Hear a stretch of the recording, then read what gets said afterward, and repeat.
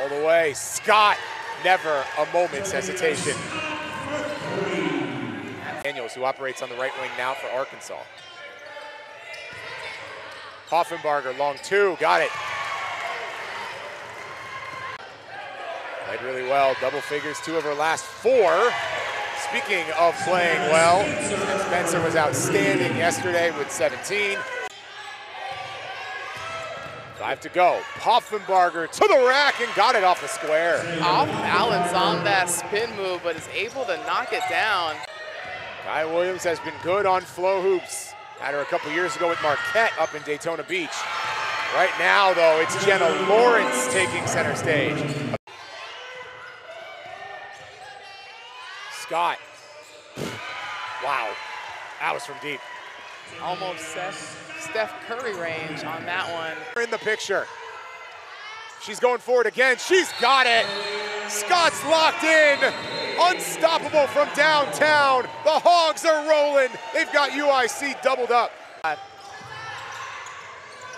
Scott, no way. Leah Scott has just been deadly from behind the arc. Gets. Coach Bracey saying she's the heart of the team.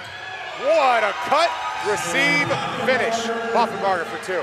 Is at her most comfortable. Christian Young pushing pace, denied by Poffenbarger. Poffenbarger with the block. Top 15 in the Horizon League. Has cultivated an all-around skill set since. Speaking of all-around skill sets, Talia Scott, right where she left off. Off to the races for Razorbacks.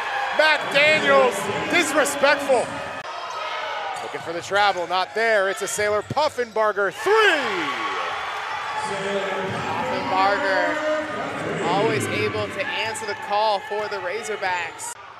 Christian was looking for the foul that's not forthcoming. Poffenbarger does get a whistle, and 2. Put away. Hence, even with the 4 fouls, Dowda back into this contest. Scoop, score, Spencer.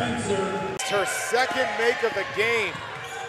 Comes in crunch time. Scott, absolutely unstoppable from that far out. A lot of great things to come from the Arkansas Razorbacks off of these 2 games winning. Great.